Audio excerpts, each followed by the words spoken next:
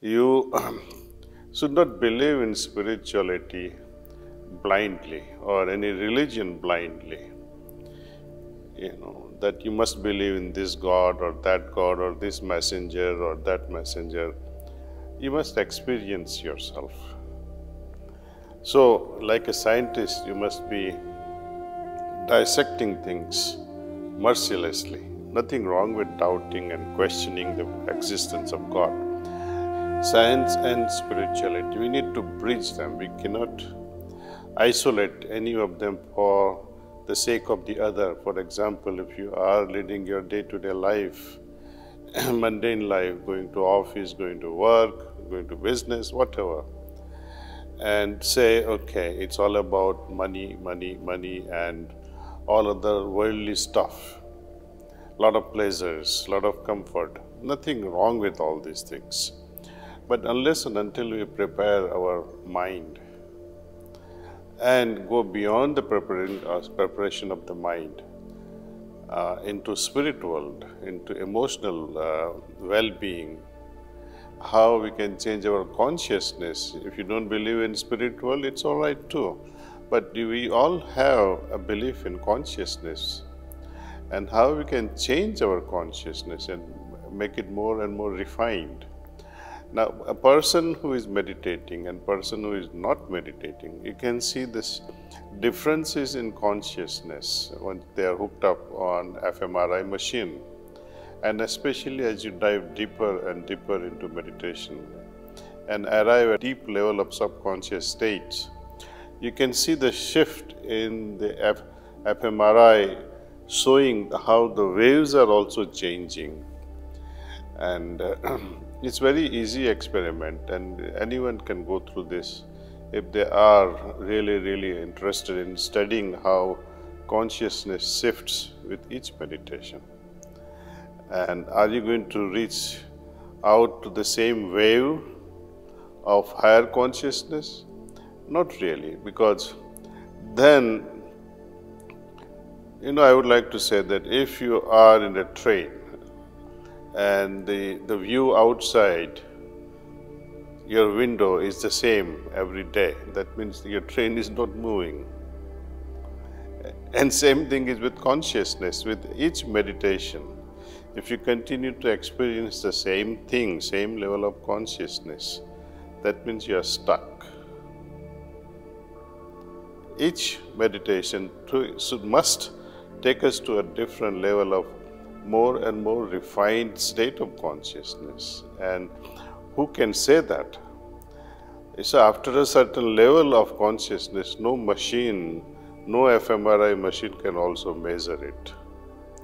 So one has to actually feel it, experience it in oneself and say, oh, I am experiencing this state of peace, this state of compassion in my heart, this state of love in my heart.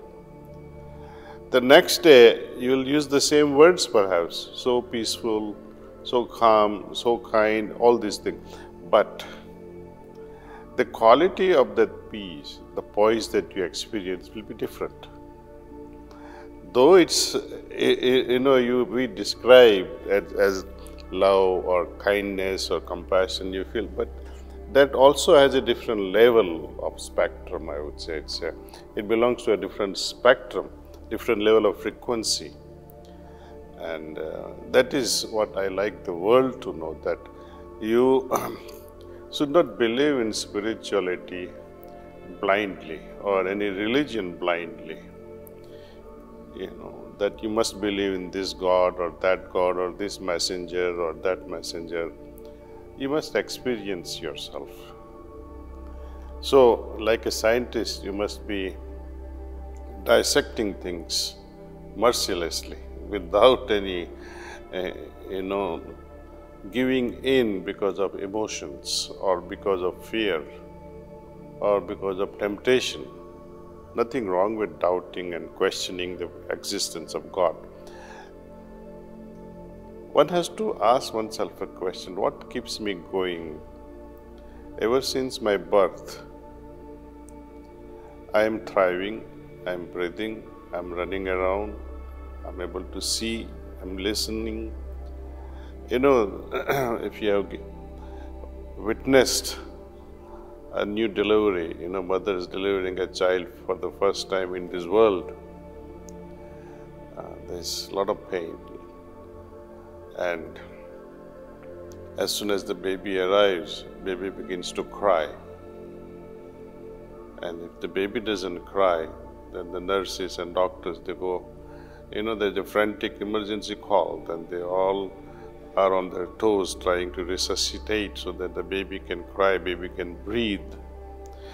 It's the first time only that mother, or perhaps the last time, mother would smile when the baby is crying. Afterward, each time baby cries, mother also gets upset. What should I do now?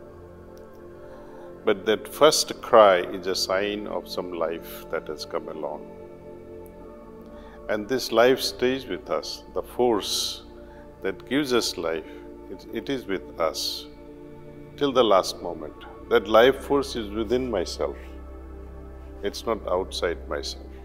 Have you ever closed your eyes and said thank you to that life force? Be grateful to that entity. And once we are grateful to the entity, heartfully, I think that is acknowledging the very fact that yes, thank you.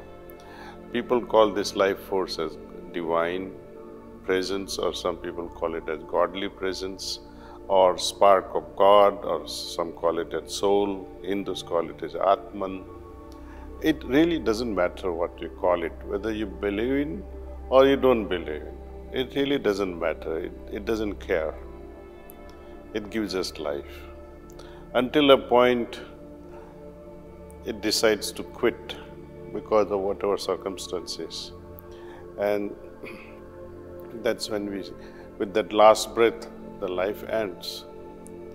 So we have to be really, really grateful. Instead of running around outside searching for God or that life force, look within.